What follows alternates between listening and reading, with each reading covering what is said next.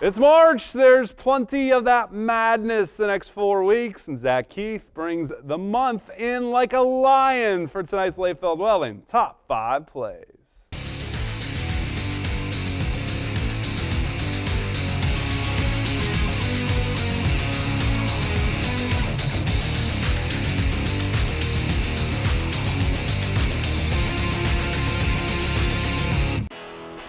We kick off this week's Top 5 at the launching pad. It's Corey Rawson's Eric Ritter running the backdoor cut to perfection. Even after fumbling the ball, somehow gets the reverse to go.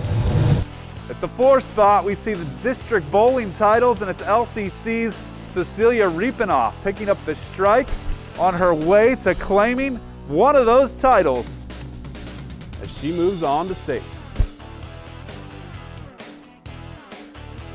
Up next at number 3, buzzer beater alert at the 3 spot. Shawnee's Sean McDonald pulls up from deep at the end of the 1st, and yes, the bank is open. Take a second look at your slow motion Lynchjet replay. He knocks it home. Tough one for Shawnee though. State swimming at our number 2 spot. It is Salina's Justin Flegel, Mason Baker, Keaton McMurray, and Garrett Weininger. 200 free relay, and they win the state title.